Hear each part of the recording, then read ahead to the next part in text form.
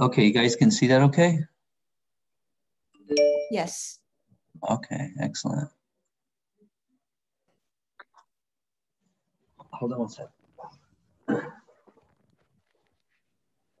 Hey, Gabriel, you guys talk a little more quietly?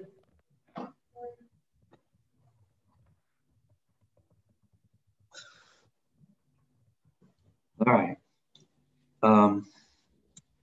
Okay, folks. So hope you had a good weekend. Today we'll be talking about, we'll continue our discussion of scattering.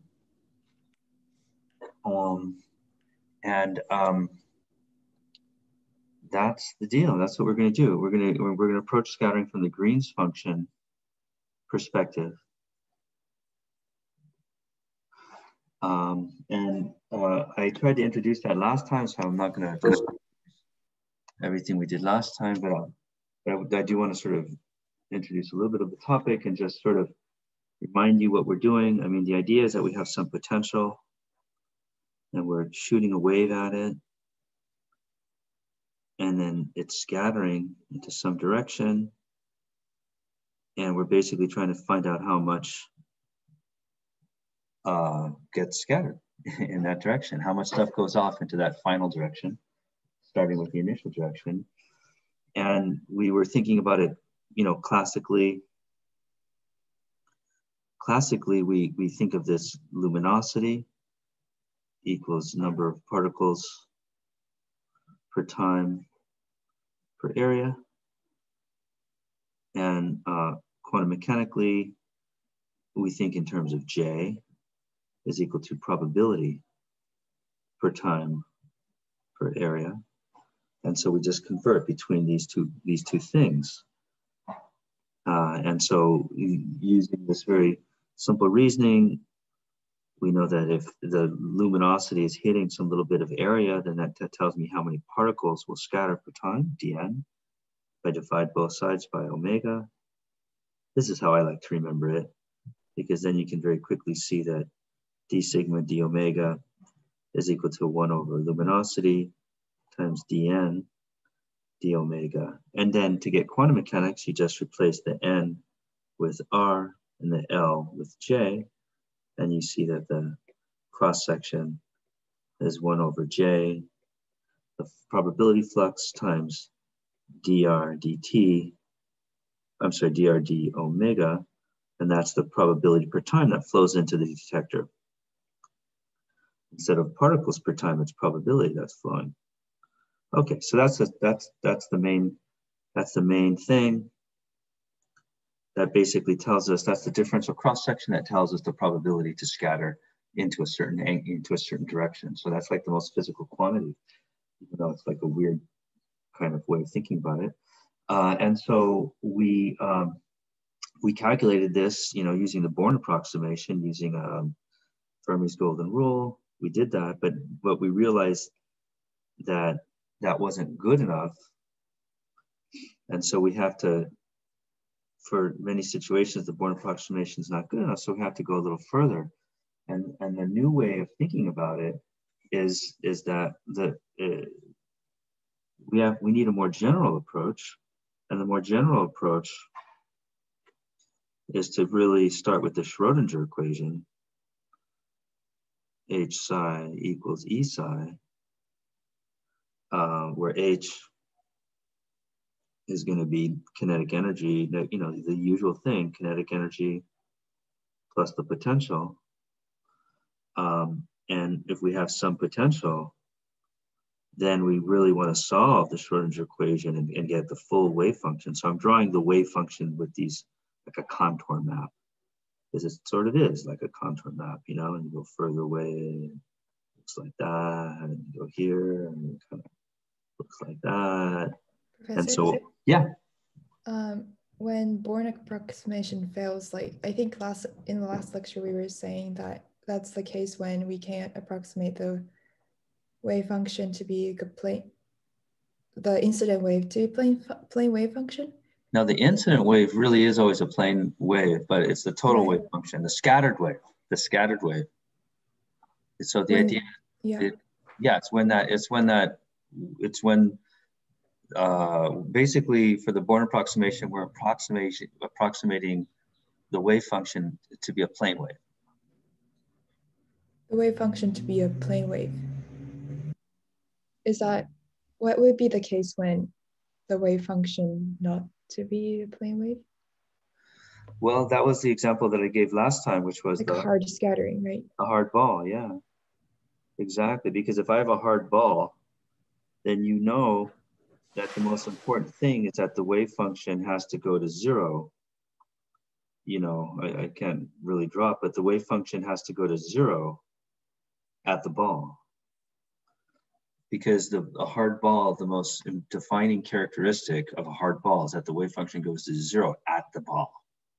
And a plane wave totally doesn't have that property, because a plane wave just flies along and the wave function is not 0 inside of a plane wave. Okay. Does that make sense? Yeah. One more quick question. So for like a real life example, like an example of proton-proton collision at LHC, would that be the case for like there's like a hard scattering and then no? I don't know anything about collision. I don't know anything about proton-proton collisions. I'm not a high energy guy, so I know like 0 about that. I mean, you know, a proton is a bag of quarks, you know, like, I mean, so it's complicated. Like, so I have no idea what happens in the LHC, because that's like out of my specialty. But I do know some condensed matter analogs, and I will show an example of that when I'm sort of done with all this. Not this lecture. I think it was going to happen like maybe 2 lectures in the future. I was going to like work out an actual example, and you'll have examples in your homework, you know, but we got to start with like simple stuff. You know, so I don't know enough to tell you like to what degree I can approximate proton-proton collisions in these various approximations, because I just don't know proton-proton collisions. But I do know that these approximations work very well. For example, if I have an impurity atom in a copper crystal, then the impurity atom behaves like a hard ball, and the waves, the electron waves that travel through the metallic crystal, follow this Green's function approach perfectly, and it describes it beautifully. So, you know, think of it like that. But you might be a high energy person, so I don't know. Does that answer your question? Yeah. Okay. Thanks. All right. So okay. So now we have this idea of this wave function, where what I've drawn is the wave function. It's the solution at some energy, because the energy is well defined in this scattering. That's sort of an assumption that we're making. The energy is well defined. And so here I can define so once I have the wave function, I can calculate J, because I know that the probability flux is h bar over 2mi times psi star del psi minus psi del psi star. So you can calculate the probability flux, the incident probability flux, once you have that. And you can also calculate the scattered probability flux, because you just calculate J. It's that same formula. And if I have a detector here, and the detector has some area, ds, then we can, and you remember, you know, ds is going to be equal to r squared d omega r hat, right? That's the little area vector, right? That little ds. And so then you can see very easily that that this dr that you want here is equal now to j dot ds. And so now we can see that using this approach, we have a new way of thinking about the differential cross-section that's equal to going to be still 1 over j, the incident probability flux, times j, the probability flux dot ds, divided by d omega. And so where this is the solid angle of the detector, and that's the area of the detector. So you can think of these as being properties of the detector. So then you can see then that this is really the best way to think of the differential cross section. But then we are stuck with this problem that we have to find J. But to find J, we have to find the wave function, because J is just that psi star del psi minus psi del psi star. You know, we got to do that. And so we got to find that. But to do that, we have to solve H psi equals E psi. So we're kind of back to where we started from. All roads lead to the Schrodinger equation.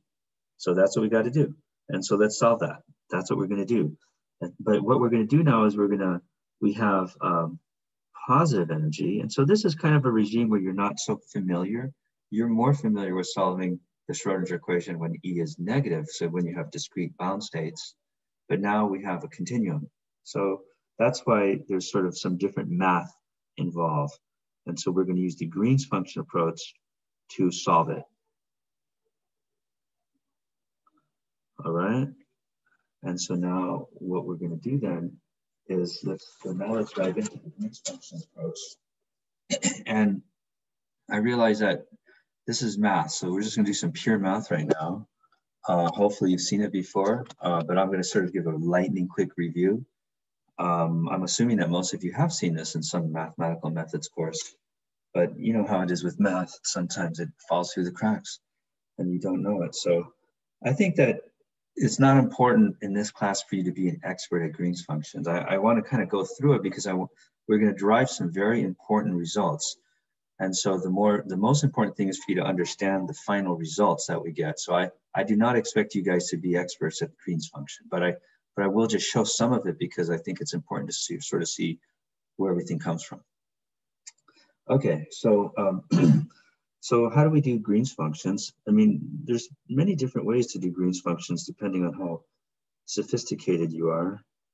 There's like, you know, it's one of those gigantic topics that can just swallow you up. So let's not get swallowed up. Let's just do the simplest thing. So let's consider a differential equation.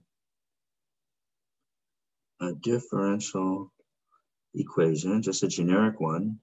And here's a generic differential equation. Some constant a times d squared dx squared. Let's see, what am I going to use? I'll call it psi of x plus b. So this is meant to be just some random differential equation, d dx of psi of x plus c of psi of x is equal to f of x. Okay, and so, well, actually, let me, and so then what we can do is we can, then what I can do is I can just write this as some operator times psi of x is equal to f of x, where that operator d is equal to a d squared dx squared plus b dx plus c. Okay, so I can always write it in this form. You can always come up with some, you can always write it in this type of form.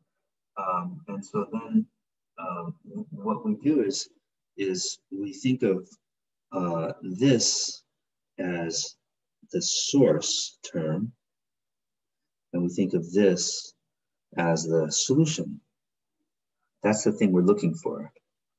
And so there's, what makes the differential equation complicated is that there's two functions. You're taking all these derivatives of your solution, the thing you want, but then you have this other random function thrown in, that f of x here.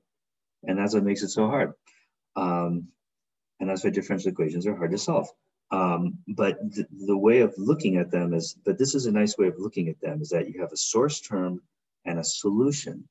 And this differential operator is hitting your solution, but the way to think about it is that a nice way to think about it is that the source is sort of causing something to happen to your solution. And here's a nice example for this language. Let's consider sort of, I think the most important differential equation is Poisson's equation, because this is how we solve electricity and magnetism, and also elasticity and all this sorts of stuff. But in my world, Poisson's equation is probably after the Schrödinger equation, Poisson's equation is the most important one. Del squared phi of r, and you've all seen it, or I think you've seen it. This is the basis of electricity and magnetism. I have charge density, and then this is electric potential. And maybe some of you have not seen it, but I'm assuming that most of you have seen this. And so this is really famous equation. And what you notice is that this is the second derivative. Geometrically, I got the second derivative of phi. And so first derivative of a function gives you the slope. Second derivative of a function gives you what? Tell me, somebody, that's a question. The curvature? Yeah, it gives you curvature. And so when you look at the Poisson's equation, which is the most fundamental equation for electricity and magnetism, because it relates electric potential to charge density, which is sort of the most basic thing in E&M, then a way to think about it geometrically is that you have the way to think about it is that charge density, which is rho, causes curvature in phi. And that's it. That's all it says. That's like, that's the basis of it. It's like, if I have charge density, then that's going to cause curvature in phi. If there's no charge density, then there is no curvature in phi. And that's it. It's just a simple geometric relationship. You have a source, which is the charge density, which is then doing something to the phi, the potential, the solution. And in the case of Poisson's equation, the source, the charge density, is causing curvature in phi. It causes curvature in the electric potential. And that's it. And from that simple geometrical relationship, we derive, all of the E&M, and all that stuff. So I just want you to get some sense. So in this case, the charge density is the source. See, that's the thing that's causing something. And then the curve, and then the phi is like the solution. That's the thing we want. And so that same reasoning works for quantum mechanics, because like in quantum mechanics, what we have for scattering is we're going to have the source, well, the solution that we're looking for is psi, but what's the source? What's the thing that's causing something to happen in psi? What do you think it's going to be? Just without even writing an equation, what do you think it's going to be for scattering? J, the potential. The potential, exactly. It's the potential, because that's the whole point. If we go back to this original picture right here, for the scattering, you see it in the top. It's like I got this potential that's causing something to happen. So it's the potential.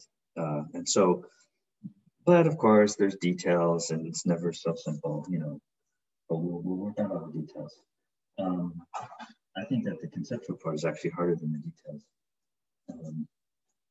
Okay, so now let's do this. So let's just remind ourselves how Green's functions work, just the basic math of Green's functions.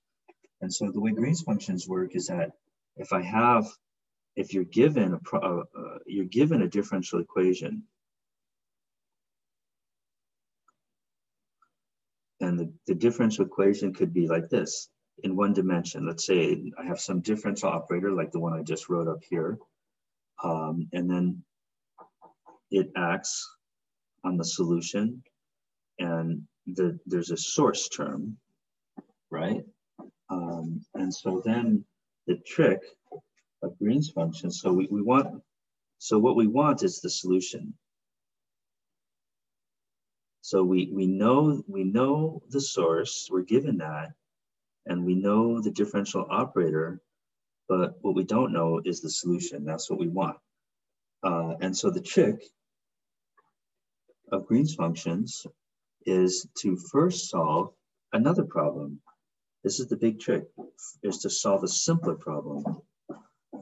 So what we solve a simpler problem, which is this. We take that same differential operator and we hit it on this made up function, which is a function of two variables, x and x prime. And we put in this source term, x minus x prime. So that's the delta function. So we have a delta source, and we basically say to ourselves, let's replace the complicated f of x function, that complicated function, with a simpler function. Because the delta function, even though it might not seem simple to you, it is. It's like the simplest function. It's just a spike. So in some sense, the delta function is the simplest function. So we replace the complicated function with the simple function, and we're saying let's keep that same differential operator, but let's ask ourselves, suppose we have a simple source, a delta function. What then is the response that arises due to this differential operator from this much simpler source? And then so you solve it, okay, and then you find the Green's function, and the whole point is that it's easier to, this is an easier problem to solve. And once you solve the easier problem, then what happens is it turns out that if you have solved that, then it turns out that your real solution, psi of x, is equal to psi naught of x plus the integral. And this is kind of like magic. Of the Green's function integrated with the source term, dx prime. And that then is your solution. And that's the answer. So you have the answer. And if you've never seen this before, it's like magic, and it's very cool. And so that's the solution to your differential equation. So it's a very different way of solving differential equations than you might be used to. Like the way you learn in your first or second year of calculus. And so let's check that this is true. Let's check. Oh, before we check, I should ask, what is this? What do you think psi naught of x? Maybe some of you already know this technique. Somebody tell me, what's psi naught of x?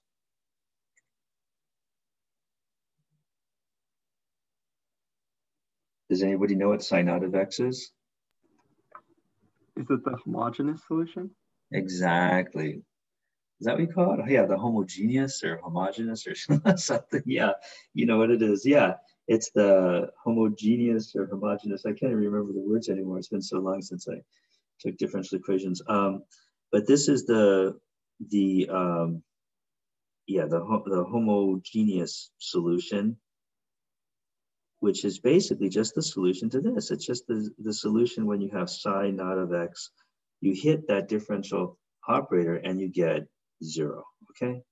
That's the homogeneous solution, or homogeneous, or I'm not sure which word you use, but it's well defined. So that's the homogeneous solution. Is it homogeneous or homogeneous? I can't remember. Does anybody remember? I think it's homogeneous. Okay, we'll call it the homogeneous solution. Okay, all right, there it is. Okay, so that's the solution. And so let's check that it actually works. And so let's just hit the differential operator on our psi naught of x, our psi of x, and to see if it is really the solution. And so we hit it. So that means we're going to first hit that homogeneous part. But now we're going to hit the this integral part, f of x prime dx prime. And so this is an integral over x prime, and so this is an operator on x, so it can go right inside. It's okay. Doesn't mess up the integral, so it can go right inside. And so then we have this is and this guy turns into, what does he turn into? Tell me. 0. It goes to 0. Right, because he's the homogeneous solution. And so now I have this, I have the integral, now I have d of x acting on the Green's function, which is a function of x. Nothing else is in there. And now when the Green's function hits that, I'm sorry, when the differential operator hits the Green's function, what does it turn into? Delta function. Exactly. And so now I have the integral of the delta function with f of x prime over x prime. And what is this integral now equal to? Tell me. Is it just Fx? fx? Yeah, exactly, because that's a defining property of delta functions. And so then what we have is the differential operator acting on psi of x is equal to f of x, which means it's the answer. That's what we were looking for, right? We were looking for the function that solves that differential equation. So we have it. So that means then that, therefore psi of x is the solution. Okay, so I just sort of did the whole Green's function derivation for you. So now you guys are Green's function experts. If you've never seen it before, then it's fun to go think about it for a while. Now let's apply this to quantum mechanics. And when we apply it to quantum mechanics, then we're applying it to the Schrodinger equation. So because now the differential equation that we want to solve is this, okay?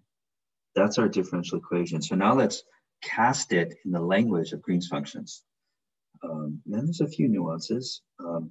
So here it is, negative h bar squared over 2m, del squared acting on psi, the wave function, plus the potential acting on psi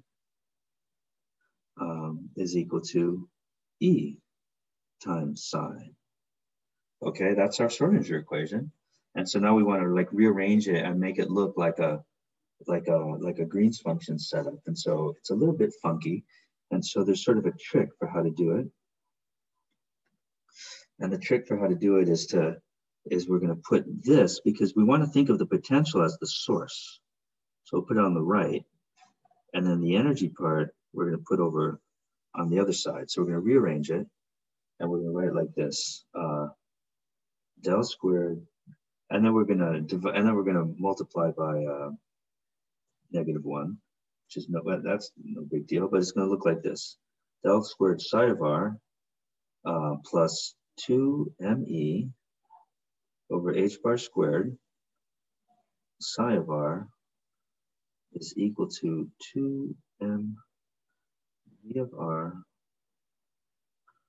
over h bar squared psi of r.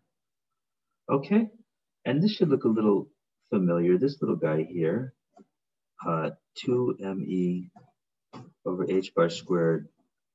What's that? Do you recognize that? Isn't that k squared? Exactly. That's our old friend, k squared. From h bar squared k squared over 2m equals e. That's right. So we'll replace that guy by k squared. And so now we have this sort of simpler Schrodinger equation. We write it like this. Well, it looks simpler, but it's still just as hard. Del squared. So let's write it. So now we'll write it like this. Now I can write like del squared plus k squared acting on psi of r is equal to some source term, f of r. So we've done it. Where this source term, f of r, is equal to 2m v of r, got a psi of r in there, over h bar squared. Okay. So I've just rewritten it. And now you can see that my differential operator is going to be del squared plus k squared. And that's what's going to go into all of my Green's function machinery. That's my differential operator, D, that one. Okay, so this is the Schrodinger equation. And so now I have my source, the thing that's like causing things, and then I have my solution. and we want to solve this differential equation. And so what we're going to do is just plug into this Green's function formalism, and the Green's function formalism says, okay, if you want to solve that really hard differential equation, then what you have to do first is solve a much easier differential equation. Replace that complicated f of r source term with the simplest possible source term, which is just a spike, a delta spike. So first, must solve, first we have to solve this. We have to solve this simpler expression, which is del squared plus k squared hits this Green's function, and the source is a spike at r prime.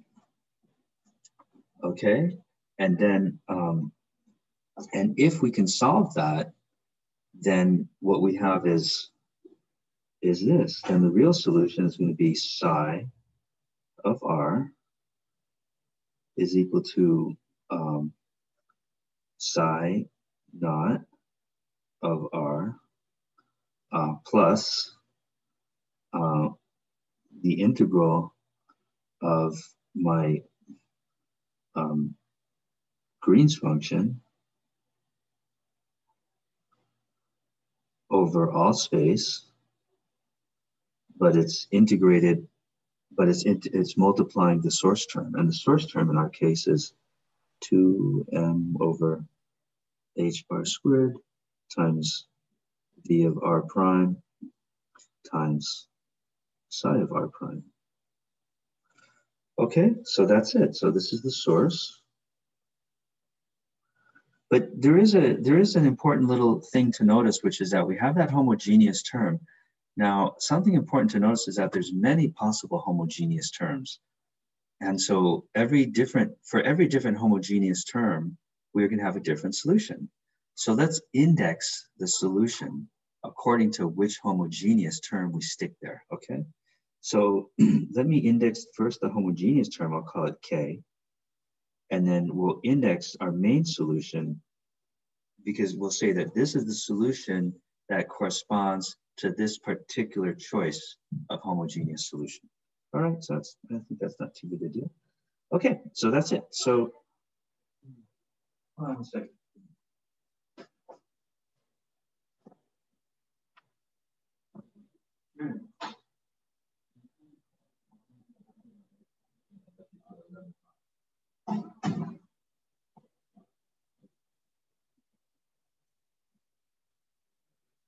All right, so, okay, and so really all that we've done is we basically, to be honest, we haven't really done anything. I mean, because all we've done is just rewritten the Schrodinger equation. This is a new way to write the Schrodinger equation. We haven't yet solved anything. We've just kind of rearranged it in a new way, but it's still useful. What we've done is useful. We didn't do it for nothing.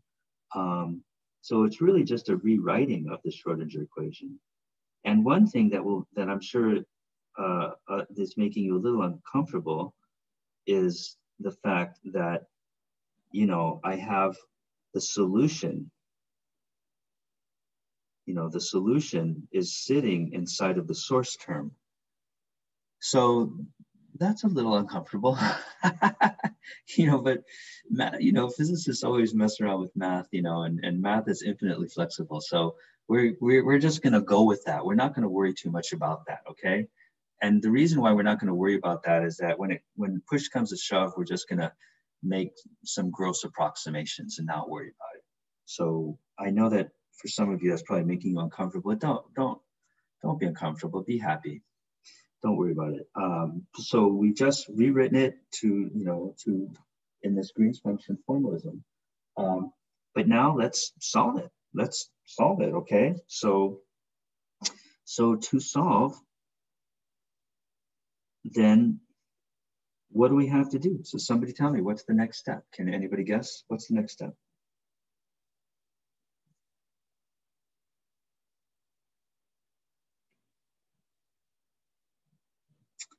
What's the next step? Solve for the homogeneous first. Actually, that could be the next step. You're right. That wasn't the next step that I was thinking of, but you know, you're totally right. I think that is the next step, actually. I was thinking, when I look at my page. So good, let's solve for that. Let's first do homogeneous solution.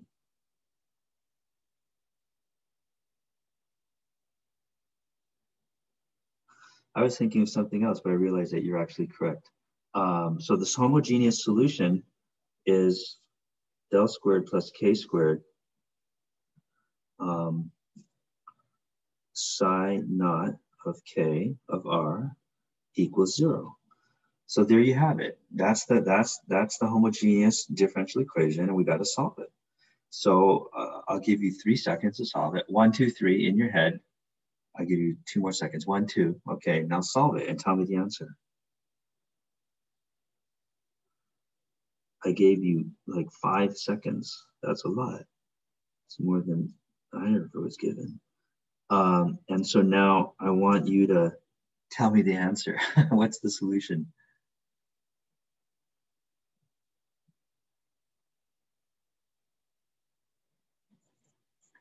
The reason I'm being so flippant about this differential equation is because you've all seen it a million times and you've solved it a million times. And the answer is like a really famous answer that you've seen a million times. So I'm hoping that one of you will just blurt it out. What's the answer?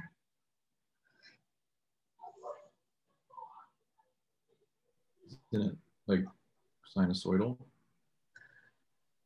Yeah, I think a sine wave would solve. Yeah, that's right. A sine wave would solve that. You're right. That's correct. Sine wave would solve that. But we prefer a different solution to this differential equation. What's our favorite solution of this differential equation? Oh, e to the I kx. Exactly, a plane wave. That's exactly right. This is our favorite solution. The reason it's our favorite solution is for many reasons. You know, one reason is because the mathematics of the plane wave is so simple, but also for quantum mechanics, we require these complex solutions. A traveling solution in quantum mechanics has to be complex, or else it won't travel. The probability flux is 0 for real functions. You guys must have, you guys probably thought about that last semester. You know, if you have a real function, then the probability flux is always 0. You cannot have motion for real functions, for real wave functions. So complex functions are required in quantum mechanics. Okay, so all right, so here we have it. Plane wave, good. Excellent. And so now you can see why we characterize the solution with K, because this is the, and I think you can already sort of see where this is going. This is the incident wave. So the homogeneous solution is the incident wave in the scattering language that we've been using. Okay, good. So now what's the next thing? What's the second thing that we have to do?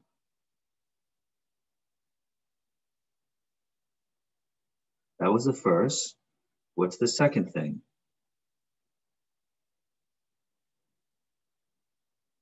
So for the delta equation. Exactly. We have to find the Green's function. Right. The second thing is we have to find the Green's function. That's exactly right. We got to solve this equation, this new equation, del squared plus k squared. And I promised you that it was easier than the original.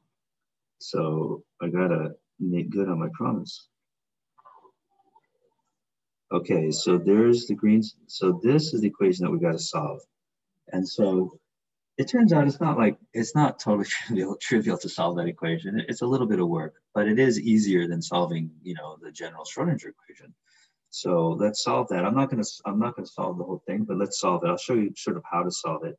There's a trick to solving it.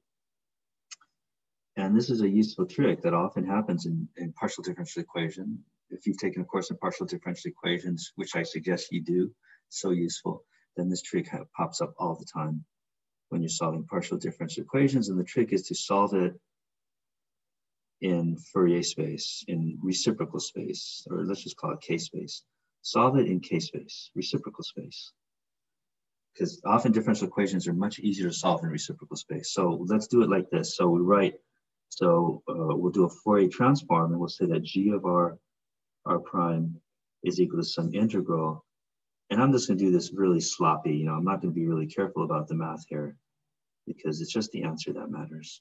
And there's some Fourier transform g of q d cubed q. Okay, so I would call this the Fourier transform of g of r prime. Okay, so that's just defining the Fourier transform, and then plug the Fourier transform into the differential equation. And so then what we have is del squared plus k squared acting on g of r, which is now e to the I q dot r minus r prime, g of q d cubed q is equal to the delta function. But since I'm doing everything in Fourier space, I might as well write the delta function in Fourier space. The delta function is the integral of, and I mean the Fourier transform, you know how Fourier transform works. You have the wave, you know, e to the I q dot r minus r prime, and then you have the Fourier transform. You can sort of think of the amplitude, right? The amplitude of the component of each wave. You know, you're adding up all those waves, and each one has an amplitude associated with it, and the g of q is the amplitude, the q dependent amplitude, which is the Fourier transform of the function you're talking about. So the function we're talking about here is a delta function. So what is that amplitude? What is the amplitude of each wave for a delta function? What is the Fourier transform of a delta function, the q dependent amplitude of each wave that goes into a delta function? It's kind of a trick question, but this is a fundamental property of delta functions that you should all know. And if you don't know it, then hopefully in the next 3 minutes, you will know it. This is a really important property of delta functions. What is the amplitude of each wave component in a delta function? Tell me, what is the function that I should stick above the line that I drew there? Tell me. It's infinite. That's a good guess, you know, because if I plug in r equals r prime, then the delta function blows up and is infinity. But no, but this part is more well behaved than that. So it's something easier than infinity. It's 1. Yeah. 1. And this is really important because, you know, that's a property of a delta function, is that it has a component of all waves. It's like all waves of all q are added up.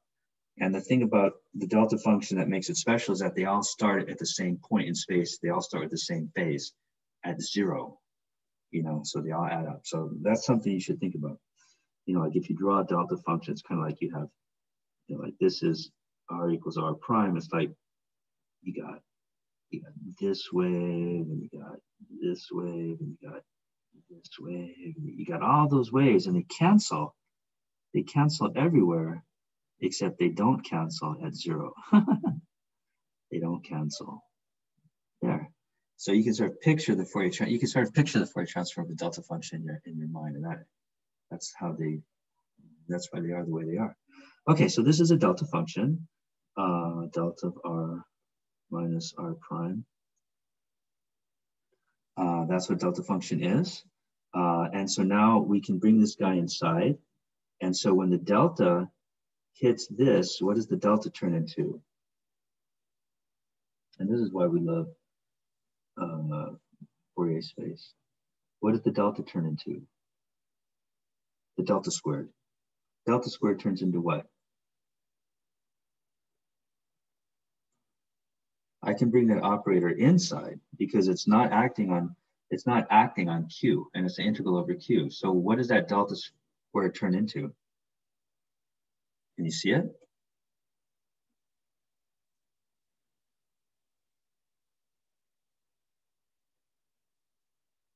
Think of it like this. what happens if I have d squared dx squared of e to the I kx? What does that turn into? Do you see it? It's negative q squared e to the Yeah. iqr. That's right. The d squared dx squared turns into negative k squared. And you still have the e to the I kx there. That's right. And so that means that the del squared is going to turn into a minus q squared when it hits that thing. And so this is going to be then, it's going to be integral of, let's see, k squared minus q squared times g of q times e to the I q dot r minus r prime d cubed q is equal to integral of 1 times e to the I q dot r minus r prime d cubed q. And so the way we look at this is we say, hey, those integrals are the same. That's the same. That part is the same on both sides. And so that means that if I look at these circled parts, what can I say about these circled parts? Somebody tell me. You can conclude that the circle part is equal to 1. That's exactly right. They must be equal. That's correct.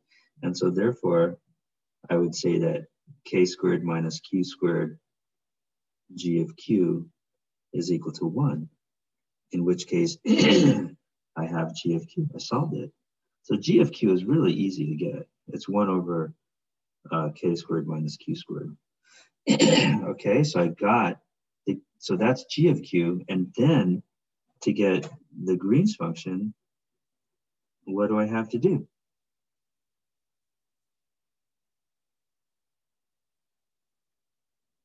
Where did I do it? Oh yeah, it's right here, see? At the very top. I just have to do the inverse Fourier transform. All right, so then g, so I just have to plug it into that equation. So g of r prime is equal to the integral of e to the I q dot r minus r prime 1 over k squared minus q squared d cubed q. Okay, I just have to do that. So I just have to do this inverse Fourier transform, and then you get the Green's function. Okay, so, but it turns out that this is a little bit of work. Well, it's not so hard if you know contour integrals. The way this is typically solved is using a contour integral. And if you're a master of contour integrals, then it's really easy. But if you don't know what a contour integral is, then it's really hard. And contour integrals are something that you learn in complex analysis. So I think learning some complex analysis is a useful thing. You know, even though, you know, you might not do contour integrals all the time, but it's nice to kind of have some sense of what they are. So I'm not going to do all that, but if you do the math, and the math, I'm pretty sure it's in your book. It's in, the math is in Griffith's, and the math is also in other books like Saxon. And then you get the math, and then you get the answer, and the answer is this. And the point is that the Green's function is this, minus e I k r minus r prime over 4 pi r minus r prime. Well, that's the magnitude. And that is the answer. And it's not too hard to get, but you do need to do a little contour integral stuff. And, you know, it's just some fancy math. I'm not going to do it, but that's the answer. Okay, so I sort of wanted to sort of step you through it a little bit. So That's the answer, and that's just some weird formula, you know, that I've just written down. But it's also very geometrical. So what is the geometrical interpretation of this function? Somebody tell me, what is that thing that I just wrote? Can you see it? What is it?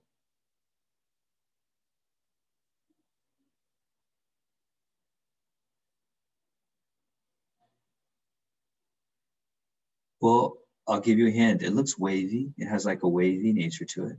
It's a wave. What kind of wave? I'll give you another hint. It's not a plane wave. Is it a decaying wave? It is a decaying wave, but what kind of decaying wave?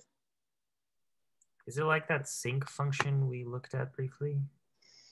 I guess it's a little bit like that. Yeah, but what's the symmetry of this wave?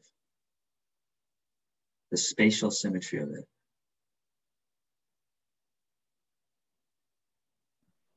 Well, it's symmetric on both sides of our prime, right? Yeah, and it's going to be symmetric under rotations because it has no directionality to it, because I'm taking the absolute magnitude of r minus r prime. So when you think of something symmetric under rotations, what is that thing?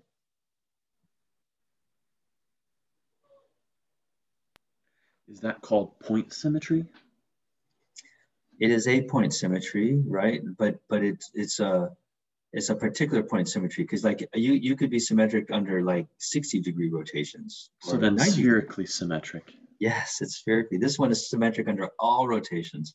So that means that it's spherically symmetric. So this is a spherical wave, and it's an outgoing spherical wave. Because remember, because here I have the plus, and when you have the plus, that's outgoing. If I put a minus, then that would be incoming. So this is an outgoing spherical wave. And just call it outgoing is a little bit, you know, phony, because there's no time dependence here. But the point is that in quantum mechanics, there's always a time dependence, because in quantum mechanics, to get time, we always just multiply by, I won't use x, we always multiply by e to the negative I e t over h bar. Remember that? For an eigenstate. And so if I hit this wave by the e to the minus I e t over h bar, then you could see that it actually is a traveling outgoing wave. So when somebody gives you a function in quantum mechanics, when somebody gives you a function that has no time in it, and they start acting as though it has some time dependence, what you should do in your mind is you should say, okay, well, what they've done is they've multiplied it by e to the negative I e t over h bar, because that's what they've done. But people who do quantum mechanics a lot, they just do it naturally without even thinking. So like when I look at this, I say, oh, that's an outgoing wave. But what I've done is I've multiplied it by e to the negative I e t over h bar without even, you know, thinking about it. But when you're seeing it for the first time, you have to think about it. Okay, so, okay, good. It's an outgoing spherical wave. And I just want you to get some sense of the geometry of this, like the geometrical interpretation, because what's happening is that we started with this, you know, the Green's function was this. This is the Green's function that we solved.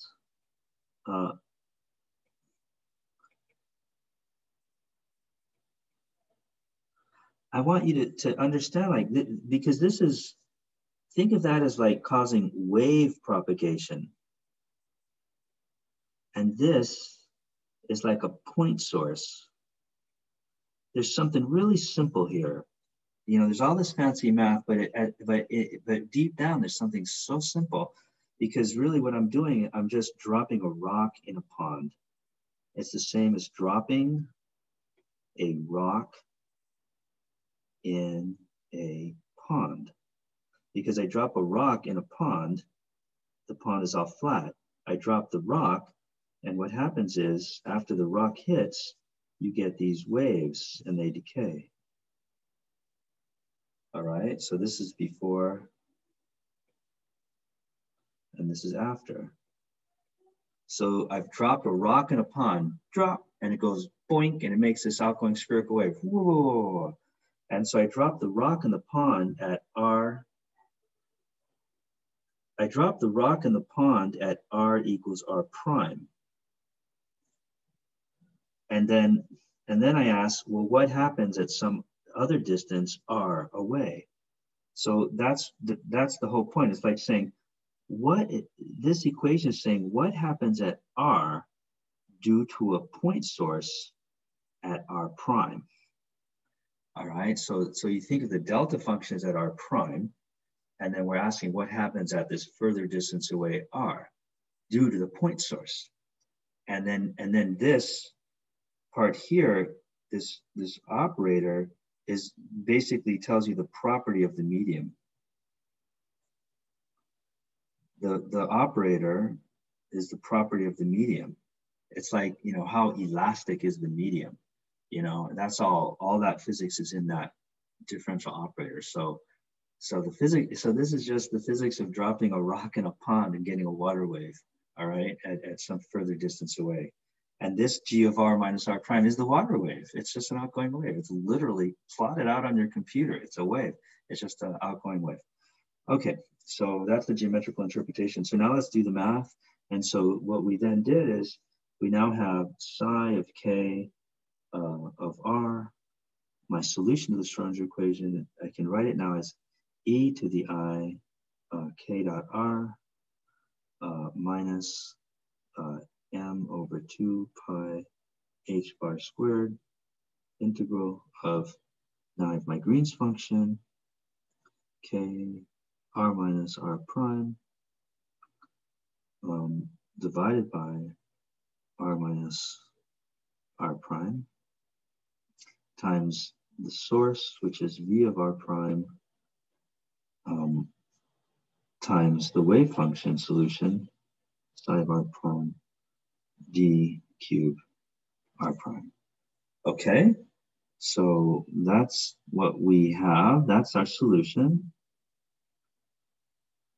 And you know, so this is a general solution to the Schrodinger equation.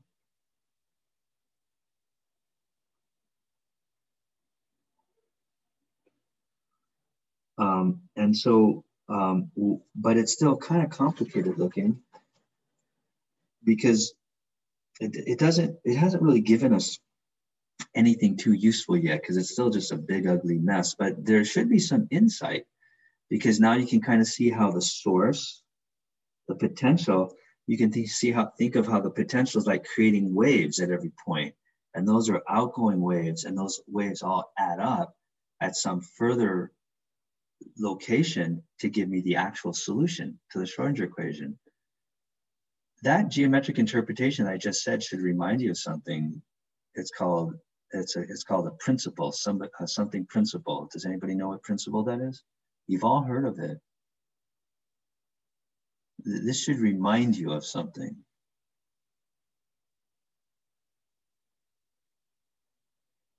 It's called Huygens principle. Have you all heard of Huygens principle? It's something that this guy Huygens came up with in, like, you know, the 1600s. I mean, so long ago. He was trying to understand wave propagation, and he said, well, if I have a traveling wave, then at every point on the wavefront, I nucleate another wave, and all those waves add up at some further location, and that's how the wave propagates. It's just like nucleating waves that travel and add up at some further point. And this is like a guy in the 1600s who came up with that. And it turns out that he's kind of right. That's why we still remember his name.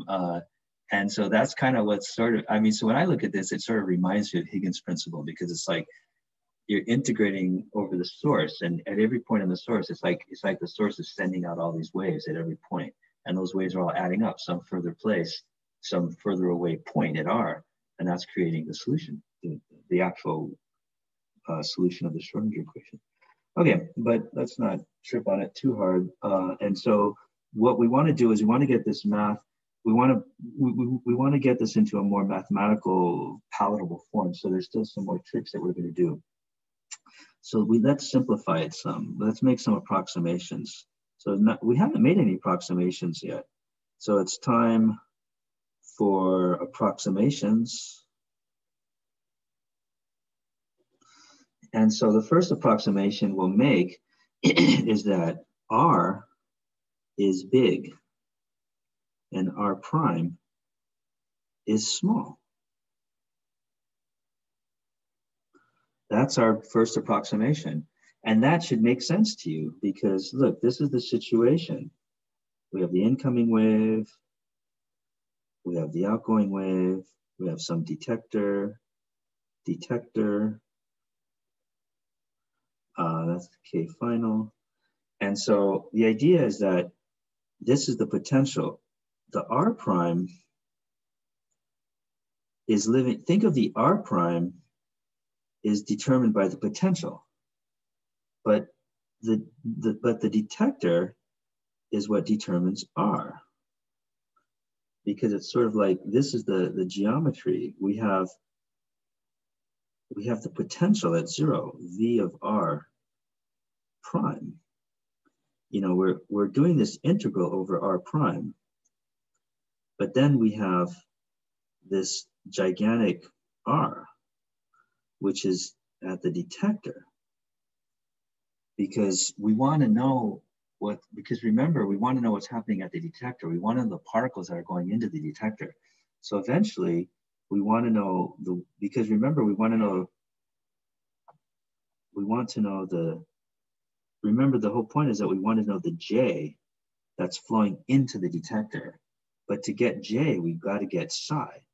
And so we need to then know the wave function at the detector, because that then determines what is the probability flux flowing into the detector.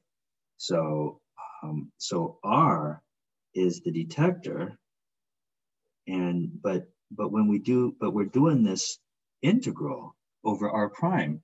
But notice in the integral we have the potential, and so when the potential goes to 0, the integrand is 0, and the integral we don't need to integrate where the potential is 0.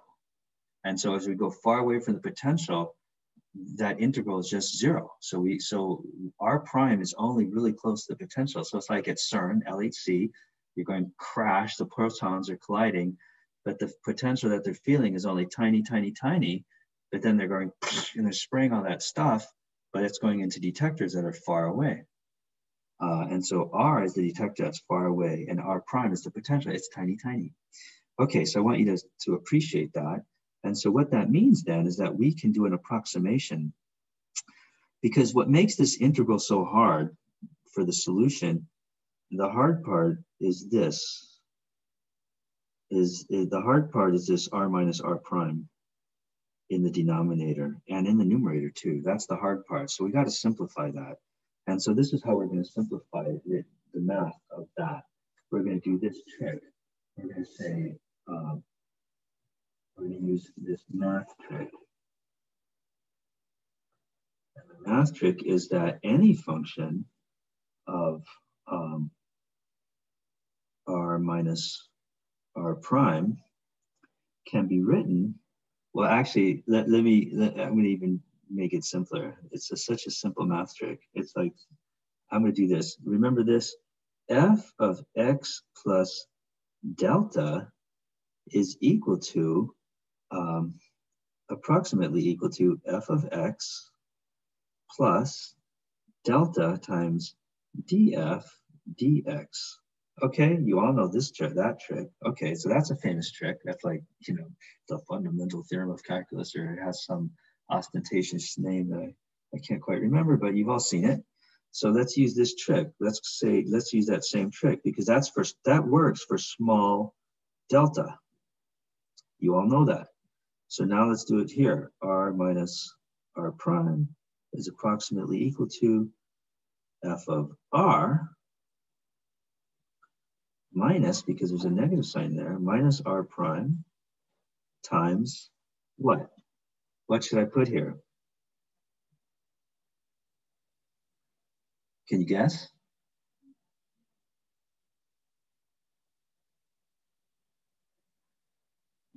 Well, I won't burn up too much time worrying about that, but it's the derivative of R, of the function.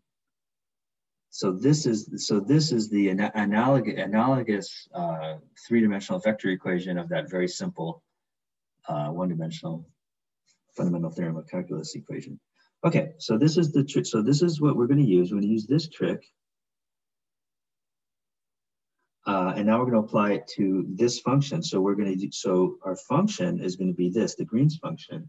So we're going to say that the Green's function, e to the I k r minus r prime over this outgoing wave, we're going to say, well, that's approximately equal to that same function, but only of r, which is e to the I k r over r, minus r prime times del of that function, e to the I k r over r. And this really simplifies it. And then if you screw around and do that derivative, you can see that this is can be approximately written as e to the I k r over r times e to the negative I k r hat dot r prime. Okay, and so to get from here to here, there's some algebra that I'm going to skip, but you guys could work it through. Try working it through and see for yourself. I'll skip that algebra. But what I've done is I've taken this and I've now I'm going to replace it with this. Okay, so this is what I did. And this is very important because what I've done is I've separated, the significance of this is that I separated R, the radial variable from R prime. I separated them. And that was mathematically very significant because now what I can do is I will plug this into the integral, plug into integral, the integral form of psi,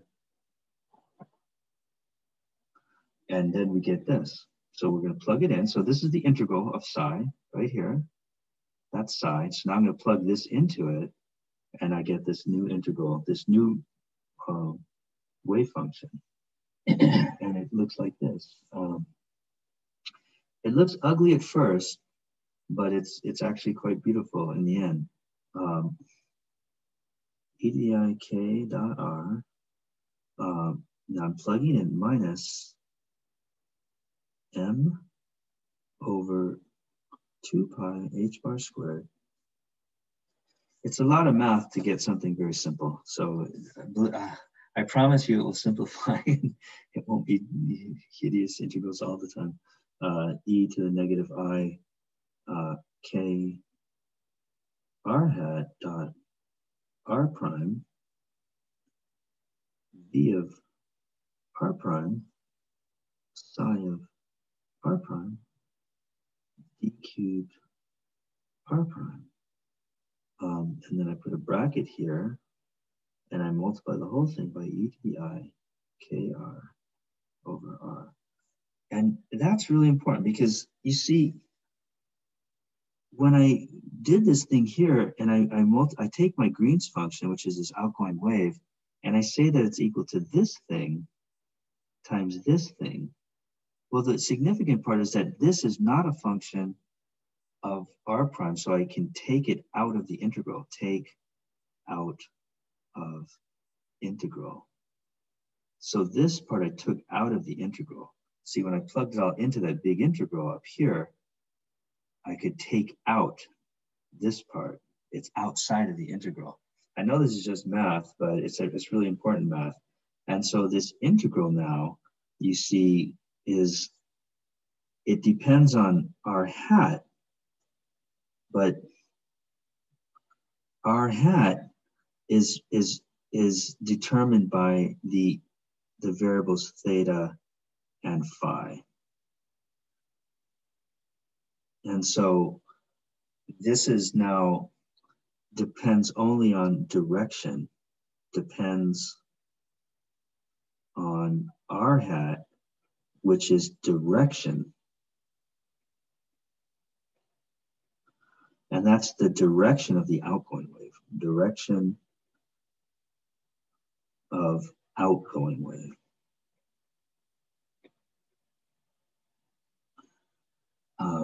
And so,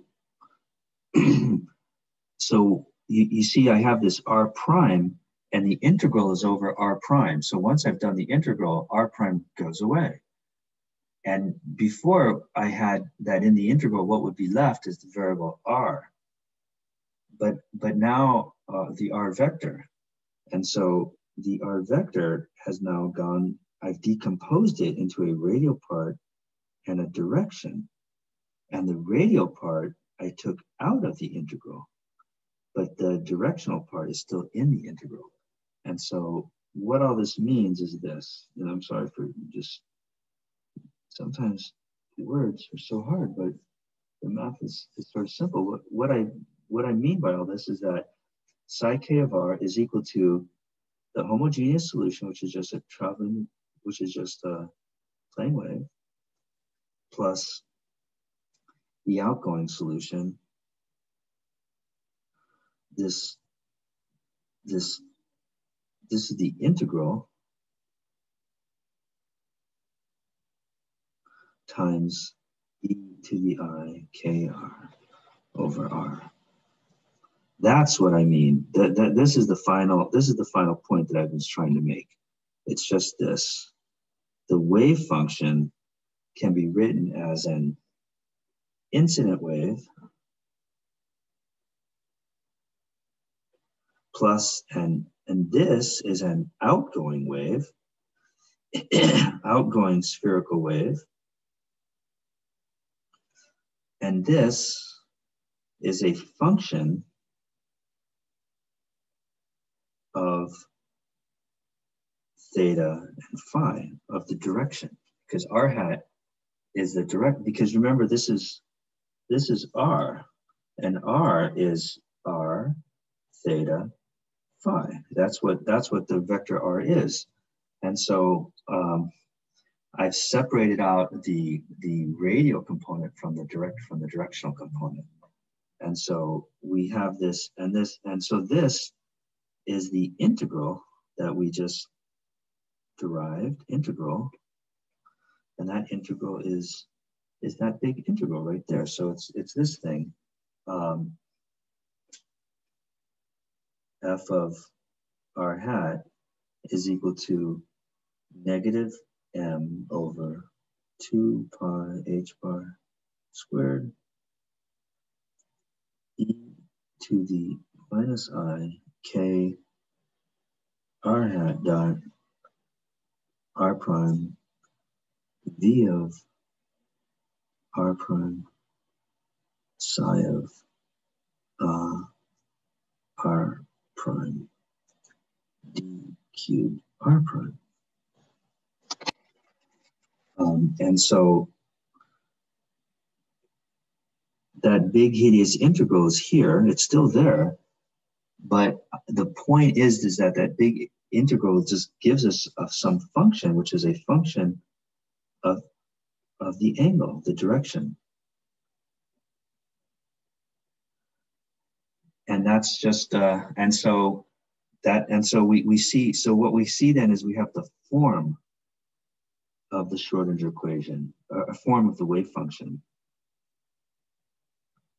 The form of the wave function is that the scattered wave psi of k of r is equal to an incident wave e to the I k dot r plus an outgoing wave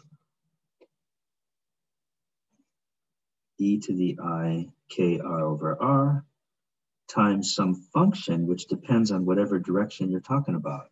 So that outgoing wave is modulated, so it has different strengths in different directions and different angles. And so that, and you can draw this, and so this is the way we draw it. There's my scatterer, because this has a very simple geometrical interpretation.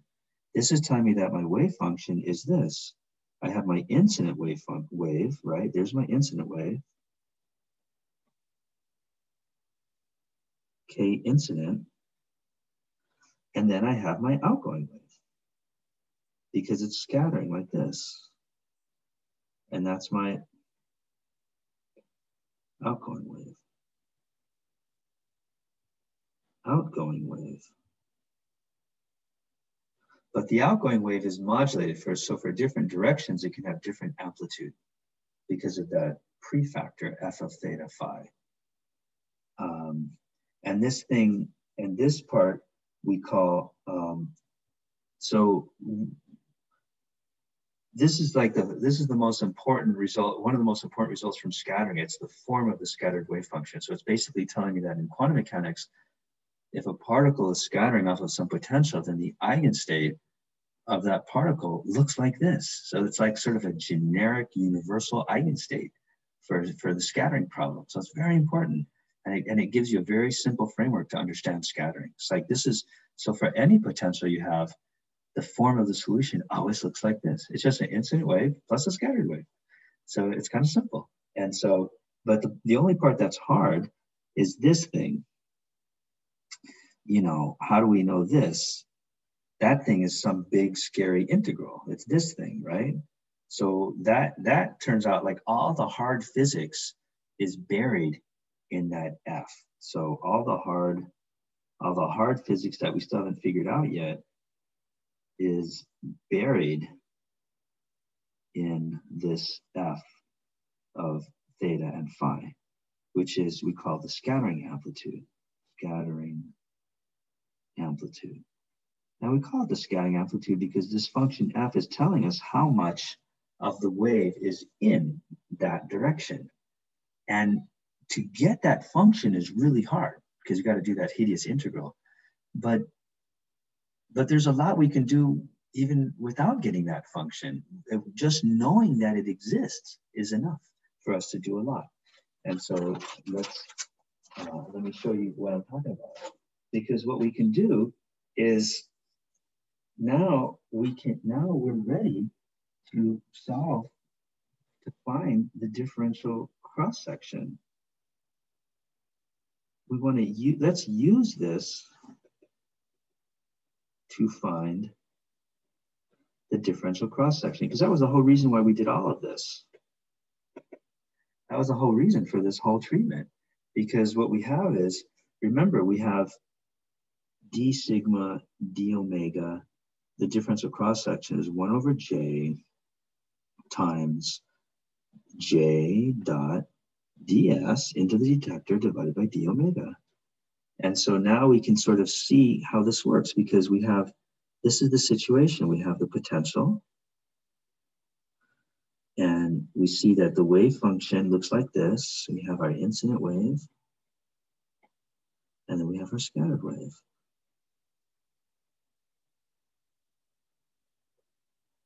And then here's my detector. And my detector is located at R. And this is my, incident. And so what we want to find is, and my detector has some ds. So what we need is, we need to find J, and we need to find J incident, right? And then we need to find J dot ds into detector. And we're going to use this formula, J is equal to h bar over 2mi times psi star del psi minus psi del psi star. And we know psi, because psi is equal to an incident wave plus a scattered wave. And so it's a really simple expression for the wave function. All the complexity is buried in that function f. But even without knowing what it is, I just know it's some function of theta and phi. I just won't worry about it. Let's not worry about it right now. We'll get that later. But just knowing the form of the solution is quite useful, because now what I can do is I can plug this into this. And so let's find J. And we can do that really easily, because this is the J incident out here. And so now we know the form of the wave function. Psi is equal to a plane wave plus a scattered wave.